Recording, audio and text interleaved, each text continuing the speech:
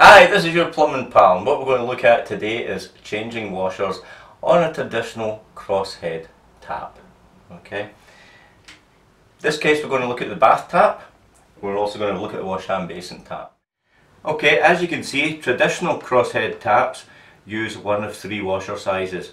What we have here is a 3/4 washer, a 1/2 inch washer and a 3/8 washer.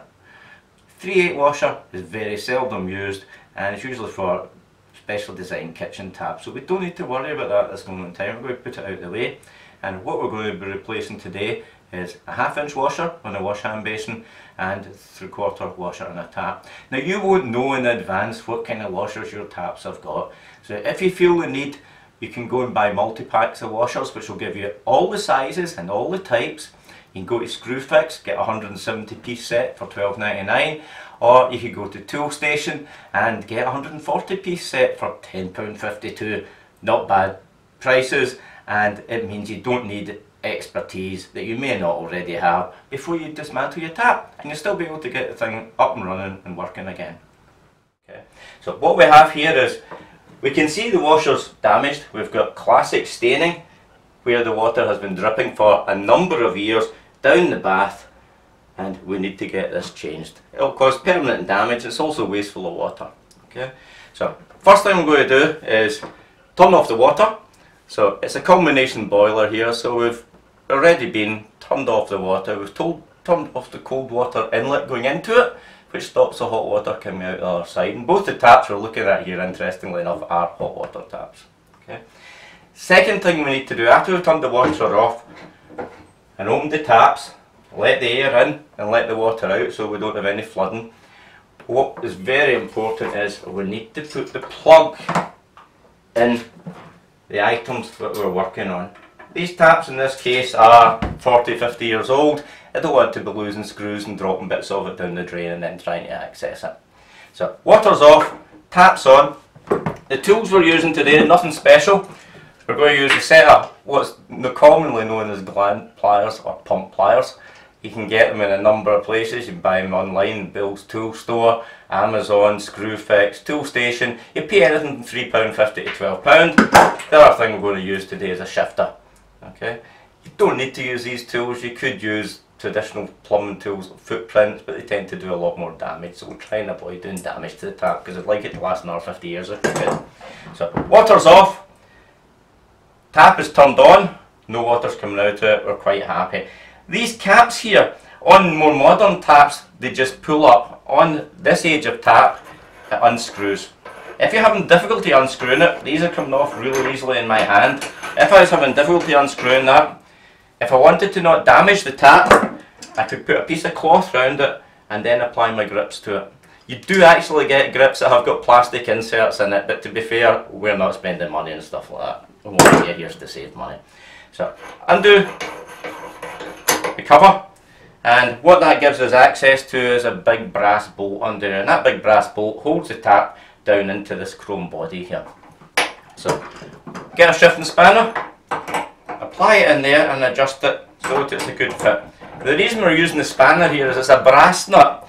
If we use the grips on it, it'll grind away the nut if we don't get a good fit on it. Okay, so use the spanner.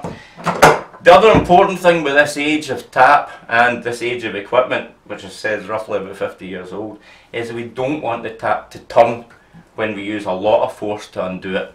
So what we're going to do is we're going to get our gland pliers. Ideally we'll just put them on there and hold the tap. But the tap's chrome, we don't want to make too big a mess of it. So as I've said, instead of using the plastic pliers, we're going to put a cloth round about it. And what that's going to do is allow me to hold against myself as I go to undo the tap. So I'm going that way and I hold it this way.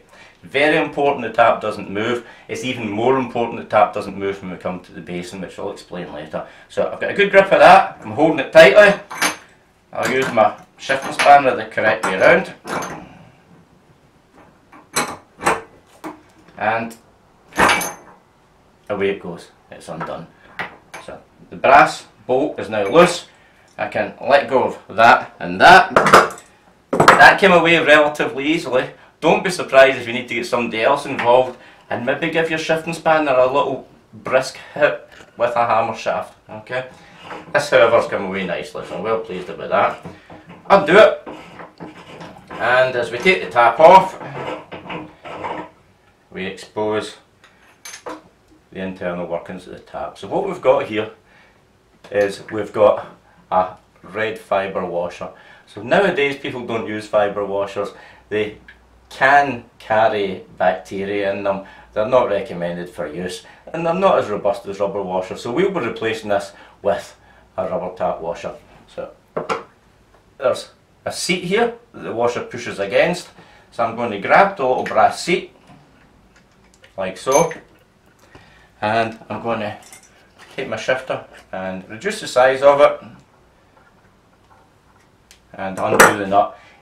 The tap you're working on might not have a nut. A lot of these washers stay in place with the force of the water coming up. So if you haven't got a nut on it, don't worry about it. You've not lost one, or somebody's maybe lost one in the past. You no longer need it, okay?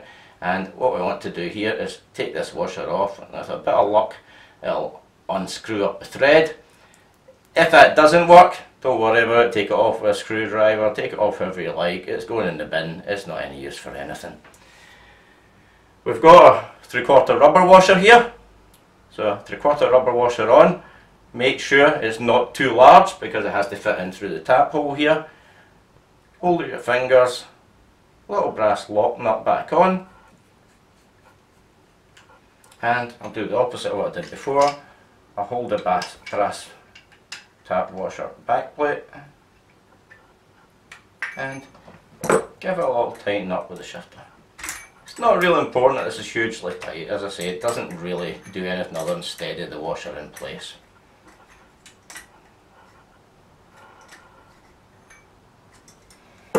That's us. Make sure it's not damaged, make sure there's no muck sitting in the face of the washer, and run your fingernail round about the orifice that the washer closes down on to make sure that no grit and dirt has come through and damaged it. Insert the body back into tap body. And very careful that it goes lightly. You don't want to cross the threads. Cross the threads, you'll be going to buy a new tap.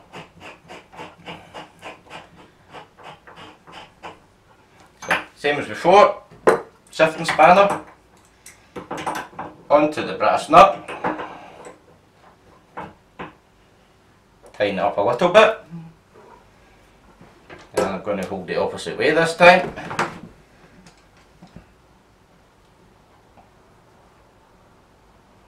Trying not to destroy things as you go. So get a good grip of the tap there. Hold it against myself. And that's me tightening my tap body up.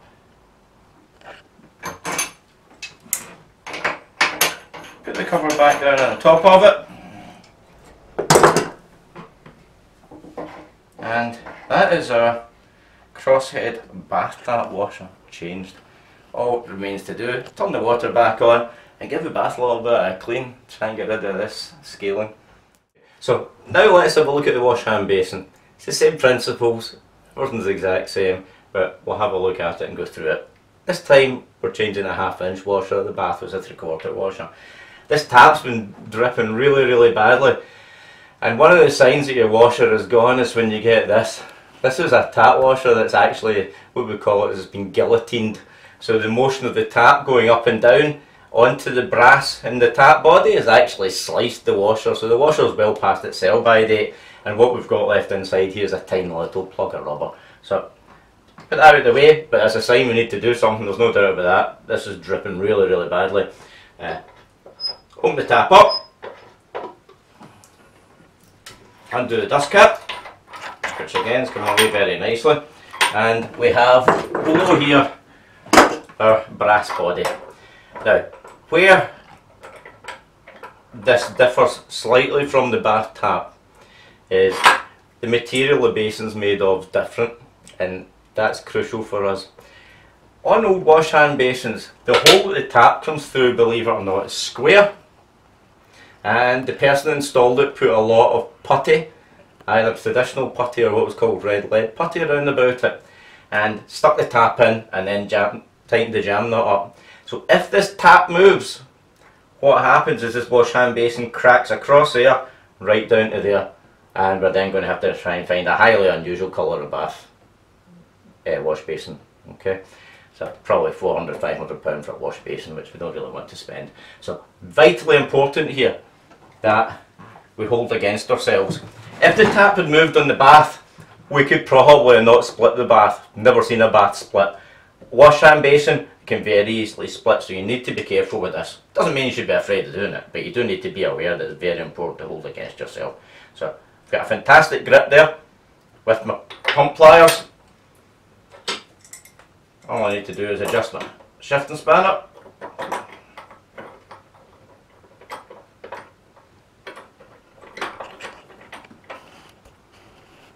Hold against myself, make sure that the tap's not moving anywhere, and oh, not like that, that came away nice and easy. Undo the tap, take the body off and carefully lift it away. And what we see is we've actually got no tap washer left in this at all. The tap washer is almost completely gone and it's just sitting floating on the water in here. I'll see if I can get this out.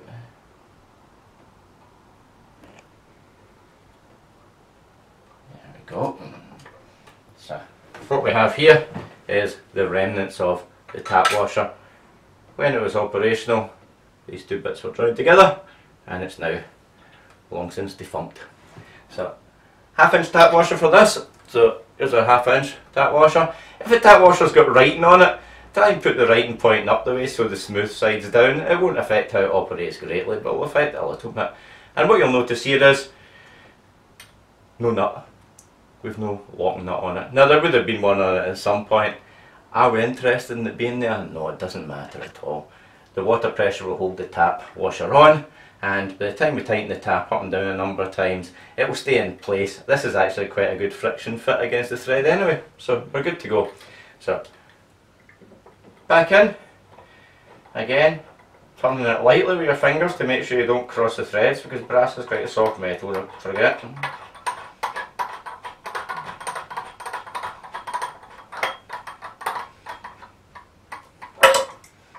Then give it a little bit of a jam up to tightness, and what we're going to have to do again is hold against ourselves, and again in the opposite direction.